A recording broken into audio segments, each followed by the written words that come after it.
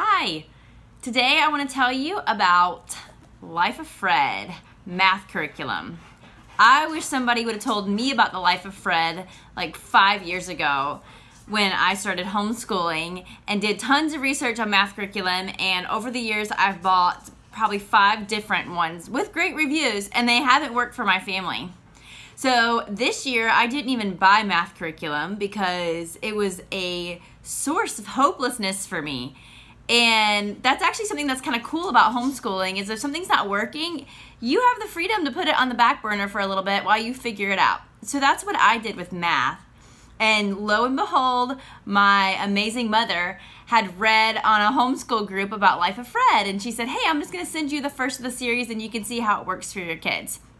So it came a couple weeks ago. We've been doing it for 2 weeks and it's awesome. I wish I would have done it sooner. So what is Life of Fred? It is a narrative-based math curriculum that follows 5-year-old Fred through his journey as a professor at Kittens University. So it's super funny, super engaging, it's kind of quirky, and my kids loved it, and I love it. It's lots of fun. So you'll see right away on the first page, chapter 1, Fred has to be somewhere. It's 5 o'clock, he has to be somewhere at 7 o'clock, and it tells the story of him figuring out when he needs to leave to get somewhere on time. And of course, he needs math to do that. And for all of us who have asked at some point in our lives regarding math, when am I ever going to use this? You see Fred just living life using math. So it's awesome. And it goes all the way up to calculus, which just makes me super curious what happens to Fred in calculus. I don't know when people use calculus, but I'm intrigued. This is a great book, and I look forward to buying the other ones in the series and working through them.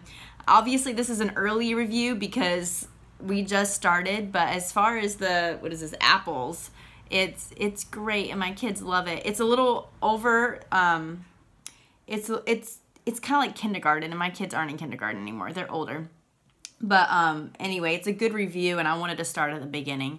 So I wanted to take this opportunity to talk about math and how it's not my thing. Math is hard for me, and I found myself a couple years ago trying to teach place value to my first grader, and it was just like way over my head. And the reason is we were using a curriculum that had lots of gimmicks, and it was supposed to like help kids retain information, but it was really hard for me to wrap my head around things like that. I'm just not that kind of learner. And so we've done math that we've done like a Charlotte Mason workbook.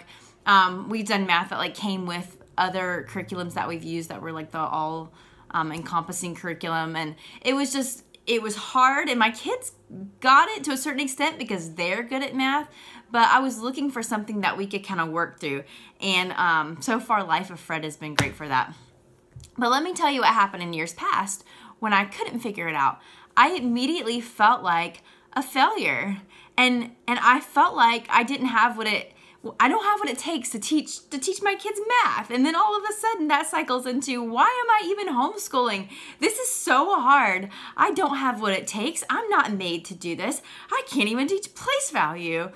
And right away I begin, it's kind of like a cycle of defeat. It's just like you sink lower and you start seeing like, oh, well, actually my child's not reading what they're supposed to. And oh my goodness, we didn't homeschool this day because we had like 5,000 errands, and then I meant to make up for it on this day and I didn't. And you know, it's just so easy to go to those places in homeschooling, because let's face it, I don't think any of us start homeschooling with this idea that we are totally adequate. You know, it's hard to do.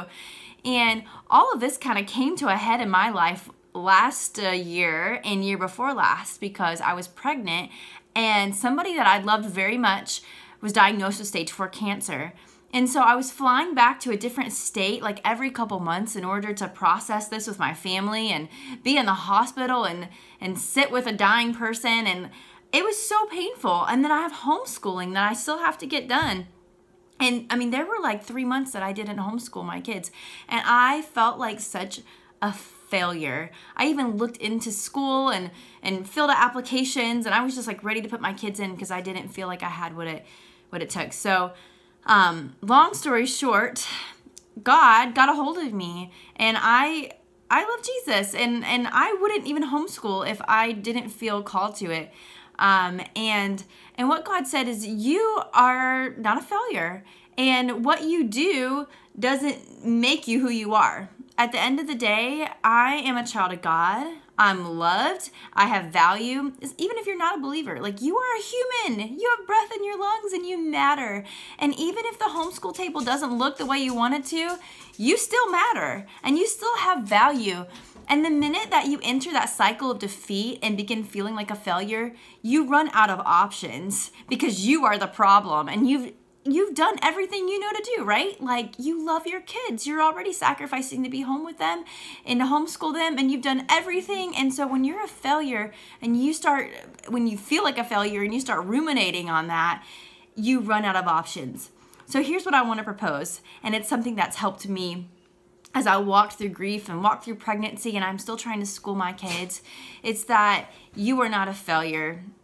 You matter. Okay? And you have options. Maybe your option is to put your kids in school, but you still have options. Lots of times you just need a new curriculum or you need a new schedule. I've shared on other videos, we don't do Mondays because we were just struggling getting back into grooves on Mondays. My husband's off work, so now we don't school on Mondays. And it works way better for us. Also, in terms of curriculum, we've changed our curriculum almost every single year. This year we're doing fun schooling. It's been awesome. I honestly feel like it's like the curriculum I've been looking for all along. Life of Fred. It's working for us, but it took me like 5 years to find some of this stuff. And so don't give up. Don't give up. You're not a failure. You probably just need to explore your options. So don't go to that dark place. Don't go to that cycle of defeat.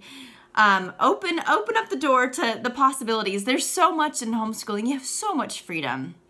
So I just wanted to encourage you with that I know what it feels like. I know how it feels when that grandma who hates homeschooling tells your child to read a book and they can't do it. It's crushing, but you're not a failure. And that is the last thing I want to say about homeschooling is there's so much grace for the student. It's kind of like how I saw this meme the other day. It's like, one does not simply know what grade a homeschooler is in because, right, our kids learn, they learn like in different seasons. They learn in different things. Sometimes this thing they've been working at forever will suddenly click and they've got it. And I've seen that with all of my kids time and time again where it felt like, oh, they're so far behind. And then it's tempting to be like, I'm failing them. But then they get it. They get it because we keep working on it and we keep like chipping away. And then they enter like this new growth pattern. They grow up and they get it. And so you are not a failure. You can do this. You have what it takes. Don't give up. If something's not working, explore the possibilities. What else